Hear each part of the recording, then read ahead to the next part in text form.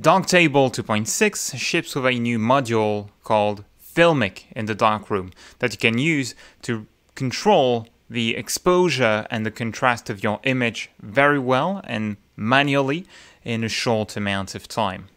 Let me reset this picture here. I'm going to turn the base curve back on to go back to the starting result, what Darktable or an image editing program like that or raw development tool would give me out of the box. So the traditional workflow when you have a picture in Darktable 2.5 and before was to use that base curve and then to start to expose your picture, to activate a few other modules, for example, the levels or the toned curve, and to start tweaking the image.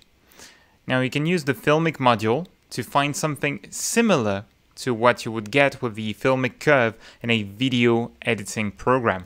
The workflow is a little different. The idea here is that it's an easy tool to manually expose your picture, to not use the base curve, but instead to control every bit of your image. You want to deactivate the base curve first, and then to expose your picture so that it more or less uses the full dynamic range. So for that, you click and drag on the histogram slider. This is the easiest way to do it, and you want your picture to use the full range. It might be a little flat at this point, and this is where Filmic comes in. You will find it in the tone group category, but I've put it in my favorites here. If you go to the tone group and you right click on Filmic, you can add it to your favorites right there. If you don't have Filmic showing up in the list, you'll want to unfold the More Modules panel at the bottom of the screen and to navigate down to the F and click on Filmic so that it appears in your available modules. I've favored it, so I'll go to my favorites, expand Filmic, and activate it. As soon as you activate it, you can see you gain a bit of contrast from the default parameters. But we can improve that quite a lot because the image isn't that great at this point. So we're going to use first the logarithmic shaper. You will use that to set the base value contrast of your image. You have the first three sliders that allow you to set a bit like the levels. You have the white relative exposure that's going, as you can see, to mostly move the highlights in your image, the lighter part, so you can compress or expand the range on the right side. Then you've got something similar for the blacks. You can set the blacks relative exposure of your image, so you can darken the black areas. And finally, you can shift the middle of your tonal range to the whites, to the highlights, or towards the blacks, towards the dark areas with the middle gray luminance. You will see that it also moves the following two sliders, and this is why it is the first slider here. At first, I recommend to tweak a bit the white and black relative exposure. They are called relative because they are relative to your middle gray luminance. But you'll want to play with this slider first and then to tweak the white and the black afterwards to get satisfying result. Don't bother too much with the histogram at this point. If it's getting a little out of the limits of the tonal range, if you are getting a bit of clipping, you can use the safety factor slider to compress the range back into something satisfying. There again, you can see the safety factor is going to move the white and black relative exposure as well and give you a little more space to then push the whites and the blacks once again. I'm going to reset the safety factor. You can right click and enter 0 and press enter in Darktable to control a value precisely. So you not only have, when you right click on a slider, you have that curve that allows you to control with fine precision in the center or at the place you clicked to fine-tune the values, but you can also enter a numeric value anytime, so 0 in this case, in this box, and press enter to change the value manually. So I'm going to tweak my image, starting with the middle gray luminance. I want a bit of darkness in the image. Then for the relative white exposure, I'm looking at the clouds right now, because I want some white in the clouds, but I don't want them to be too overexposed, too blown out, something like that. And I'm going to open up the dark area. You can always add more contrast later, so you can see the curve preview at the top. This gives you an idea of how it's going to tone your picture. And you have the Filmic S-curve category that allows you to tweak the contrast further. With the contrast slider, it's going to darken the darks and to open up the whites. You can use the safety factor before that to give you a little extra space to add contrast. Note that contrast is going to respect the whites, but it has a tendency to push the blacks a little bit. So you want to be wary of that, and maybe reopen up my blacks before I use the contrast slider. I'll also increase the lightness of the clouds and the bright areas in the picture and get something like that.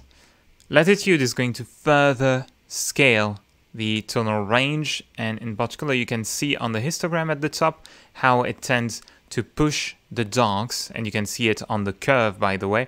So it's going to move the dark point here to push that corner point closer to the darks, darkening the image overall and adding some more contrast. Then you can use the balance shadow and highlights to compress or expand the tonal range once again further. It's a nice tool to reverse the S-curve and lower the contrast, or it's specifically targeted at the shadows and highlights. And then you have the ability to change the saturation of the image. By default, you can desaturate it by going down the slider, and the way it works is it will target certain colors only. It's not going to desaturate the image globally. It's based on how vivid the colors are, so it's going to preserve the more vibrant ones. And you can't push it past 100%. It's not going to do anything by default unless you check the preserve the chrominance checkbox, and then you can push the saturation further. Note one thing, it's working particularly well on this image using this saturation slider with the chrominance option checked, but in some images it will completely blow up the colors. So instead you'll want to use modules from the color group to increase the vibrance of your image. In this case, when I go past 100%, you can see it tends to increase the saturation of fairly desaturated colors, the blues in particular in my image, and I quite like the result actually.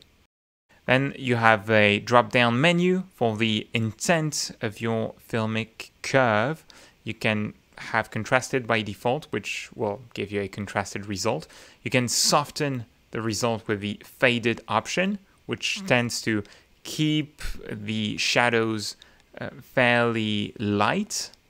You can also use a linear intent. Once again, it gives you brighter shadows overall, and the optimized one, to be fair, I'm not sure what it does, but in this case, contrasted, and in most cases, the default contrasted option is doing a pretty good job.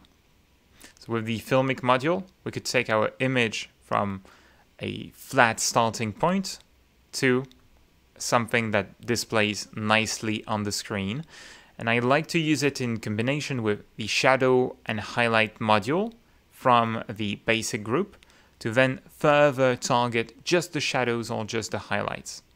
I'll use that often on the shadows only to open them up, but I'll use a large radius, for example, and I'll compress the range or open it up to increase the brightness of my shadows, to lighten them up, but in a shallow fashion. This module is great. You can split it and have two copies of it. Set the highlights to 0, for example, and only brighten the shadows on one copy of the module and then duplicate the instance and use the second one to target the highlights only, and to use different settings for the Gaussian blur and for the compression to ensure that this second copy of the module really brings details back into the sky in this example. You can then go back to the first module and further brighten the shadows to avoid that vignetting that you get on the screen, although it's a natural one in this case. And with that, we've taken our image from this flat and mushy starting point, this very blonde picture, to a contrasted image in little time and doing it fully manually. You can see if you want to use Filmic in your workflow. Obviously, you don't have to, but it's a great versatile module that you can use to really fine-tune your pictures. I recommend that you try it out. And all the new features and amazing improvements that we got in Darktable 2.6. That said, if you have more tips for photo editing, please tell us in the comments. I want to thank you kindly for watching. Be creative, have fun. See you in the next one. Bye-bye.